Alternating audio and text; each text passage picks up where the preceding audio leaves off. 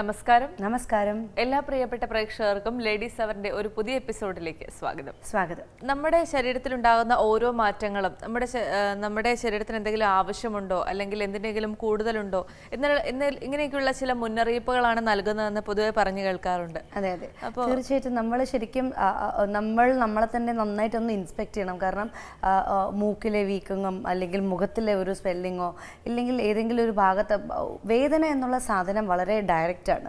അത് നമ്മുടെ ബ്രെയിനിലേക്ക് ഡയറക്റ്റ് ആയിട്ട് തരുന്ന ഒരു ഇൻഡിക്കേഷൻ ആണ്. ബാക്കി എന്തും നമ്മൾ ഈ രണ്ട് കണ്ണുകൾ കൊണ്ട് മനസ്സിലാക്കേണ്ട കാര്യങ്ങളാണ്. നമ്മുടെ തൊണ്ടയിലെ വീക്കം അല്ലെങ്കിൽ ചില കഴലകൾ ശരീരത്ത് ഉണ്ടാകുന്നത്, ചെറിയ ലംപ് ഫോർമേഷൻ, ഇതെല്ലാം തന്നെ നമ്മൾ സ്വന്തമായി ഒബ്സർവ് ചെയ്ത് കണ്ടുപിടിക്കേണ്ട കാര്യങ്ങളാണ്.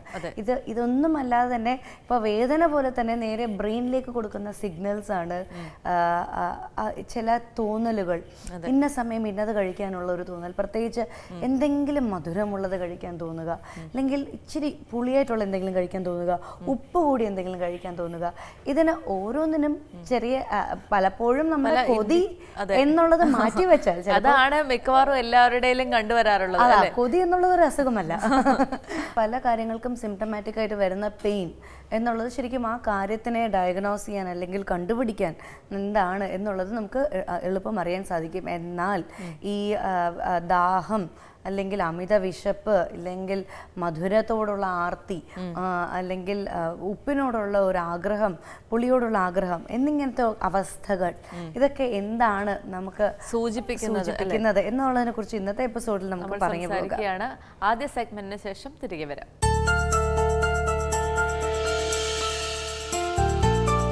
നമസ്കാരം, എൻ്റെ പേര് വസുധ വി നമ്പ്യാർ. ഞാൻ ഒരു ഡാൻസറാണ്.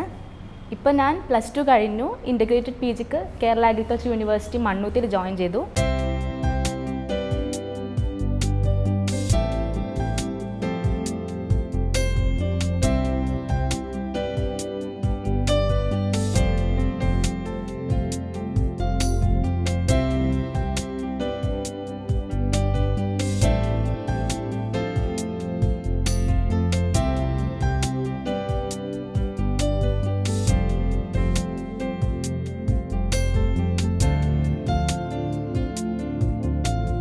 ആറ് 7 വയസ്സ് മുതൽ ഞാൻ ഡാൻസ് അഭ്യസിക്കാൻ തുടങ്ങി.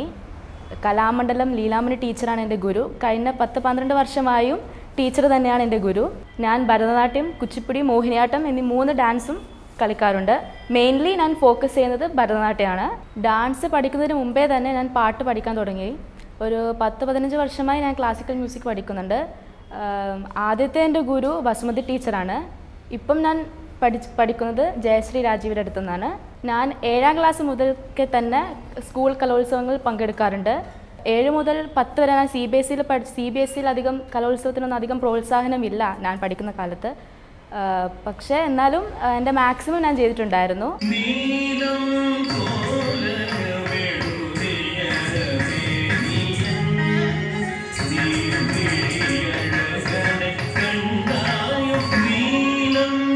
അമ്മയുടെയും അച്ഛൻ്റെയും ആഗ്രഹത്താലാണ് ഞാൻ ഡാൻസിന് ചേരുന്നത്. ആദ്യമൊക്കെ അതൊരു അവരുടെ ഒരു ഫോഴ്സ്, അവരുടെ താല്പര്യത്തിൽ തന്നെയാണ് പോയിരുന്നത്. പിന്നീട് എൻ്റെ അരങ്ങേറ്റമൊക്കെ കഴിഞ്ഞ് ഒരു 1-2 വർഷം കഴിഞ്ഞപ്പോഴാണ് ഞാൻ അതിൽ ഞാൻ എത്രമാത്രം കഴിവുണ്ട് എന്ന് മനസ്സിലാക്കിയത്. പിന്നീട് ഞാൻ എൻ്റെ മാക്സിമം അതിൽ കൊടുത്തായിരുന്നു. LKG മുതൽ 10th വരെ കണ്ണൂർ റസ്ലൈൻ സീനിയർ സെക്കൻഡറി സ്കൂളിലാണ് പഠിച്ചത്. അവിടെ ഞാൻ ഭരതനാട്യത്തിലായാലും കുച്ചിപ്പുടിയിലായാലും മോഹിനിയാട്ടത്തിലായാലും സഹോദയയിൽ ഔട്ട്സ്റ്റാൻഡിംഗ് ലഭിച്ചിട്ടുണ്ട്. പിന്നീട് ഞാൻ +1 +2 Kannur cent Teresa's Anglo Indian higher secondary സ്കൂളിലാണ് പഠിച്ചത്. മോണ്ടിസോറി ആയാലും സെൻറ് തെരേസസിലായാലും അവിടുത്തെ പ്രിൻസിപ്പളുടെയും ടീച്ചേഴ്സിൻ്റെയും നല്ല സപ്പോർട്ട് എനിക്ക് കിട്ടിയിട്ടുണ്ടായിരുന്നു. അതെൻ്റെ ഈ കരിയറിൽ നല്ല ഉപകാരം, നന്നായി ഹെൽപ്പ് ചെയ്തിട്ടുണ്ട്. എന്നെ മുന്നോട്ടേക്ക് പോകാൻ കുറേ ഹെൽപ്പ് ചെയ്തിട്ടുണ്ട്. നമ്മുടെ ടീച്ചേഴ്സിൻ്റെയും പേരൻസിൻ്റെയും സപ്പോർട്ടാണ് നമുക്ക് ഏറ്റവും ഇമ്പോർട്ടൻറ്റ്. ഏതൊരു കലയിലായാലും നമ്മുടെ കഴിവ് മാത്രമല്ല ഏറ്റവും ഇമ്പോർട്ടൻറ്റ്. നമ്മുടെ പാരൻസിൻ്റെയും ടീച്ചേഴ്സിൻ്റെയും ഗുരുക്കന്മാരുടെയും സപ്പോർട്ട് അതിലേറ്റവും ഇമ്പോർട്ടൻ്റ് ആണ്. അതെനിക്ക് ലഭിച്ചിട്ടുണ്ട്.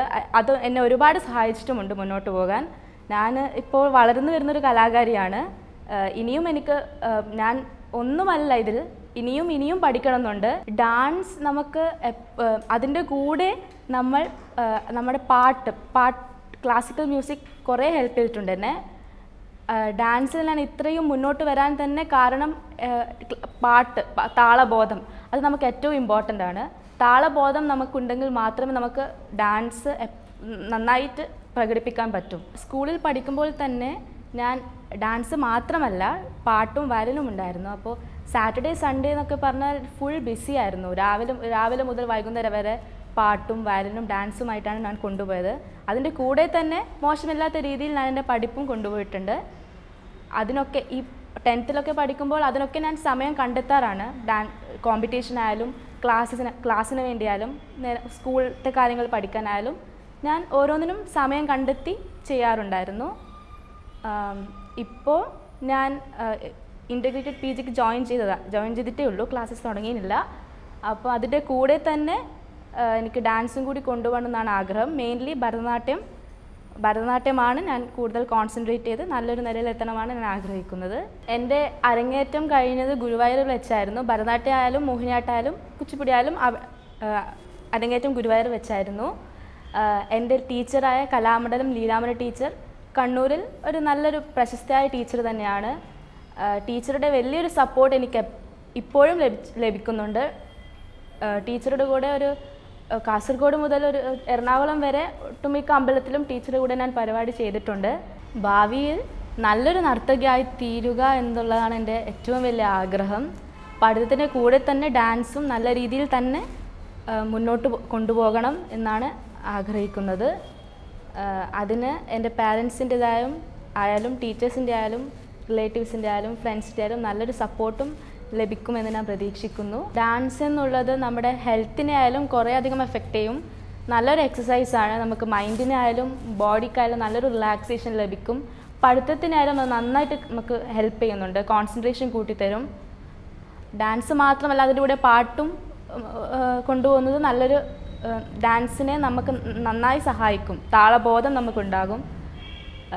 നമുക്കൊരു ഡാൻസ് കമ്പോസ് ചെയ്യാനും എന്തിനും നമ്മളെ സഹായിക്കും പാട്ട് അതിൻ്റെ കൂടെ കൊണ്ടുപോയാൽ. ഇന്നത്തെ കാലത്ത് മിക്ക ആൾക്കാരും കലോത്സവം ഒരു 10 മിനിറ്റ് ഒരു ഐറ്റം അതിനാണ് കൂടുതൽ ഇമ്പോർട്ടൻസ്. അതിനപ്പുറം ആരും അറിയുന്നില്ല. അതുകൊണ്ട് ഡാൻസിനൊരു തിയറി ഉണ്ട്. തിയറി ആയാലും നമ്മൾ അതിൽ കുറച്ചൊരു അറിവ് നേടണം. ജസ്റ്റ് പ്രാക്ടിക്കൽ മാത്രമായിട്ട് കാര്യമില്ല. അതിൻ്റെ തിയറിയെ പറ്റിയാലും നമുക്ക് കൂടുതൽ അറിവുണ്ടാകണം. ചെറിയ കുട്ടികളായാലും ചെറുപ്പത്തിൽ തന്നെ നമ്മൾ അതിന് ഡാൻസിൻ്റെ തിയറിനെ പറ്റിയും അവർക്ക് ഒരു ബോധം നൽകണം.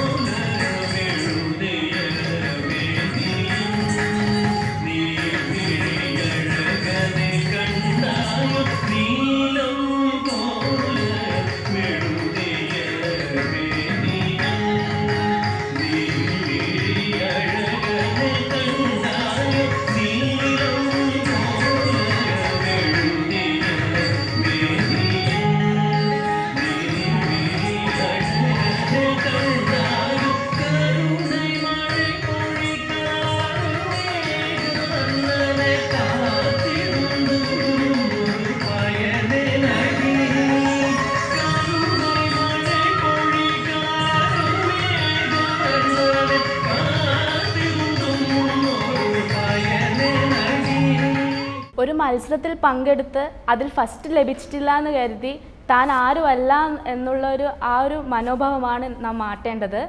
അത് ലഭിച്ചിട്ടില്ലെങ്കിൽ നാം ഇനിയും ശ്രമിക്കണം. ഇനിയും ശ്രമിച്ചാൽ നമുക്ക് ഇനിയും മുന്നോട്ടേക്ക് എത്താൻ പറ്റും. ഇന്നത്തെ കാലത്ത് കലോത്സവം എന്നുള്ളതൊരു ഹെൽത്തി ആയിട്ടുള്ളൊരു കോമ്പറ്റീഷനേ അല്ല. ആൾക്കാർ 1ാം സ്ഥാനമൊക്കെ ലഭിക്കാൻ എന്തും ചെയ്യാൻ തയ്യാറാണ്. നമ്മൾ നമ്മുടെ മനസ്സും ശരീരവും അതിലേക്ക് നൽകി നമ്മൾ മാക്സിമം അതിൽ അത്രക്കും സിൻസിയറായി ചെയ്താൽ നമ്മൾ നല്ലൊരു നിലയിലെത്തും. അതെനിക്ക് ഉറപ്പാണ്.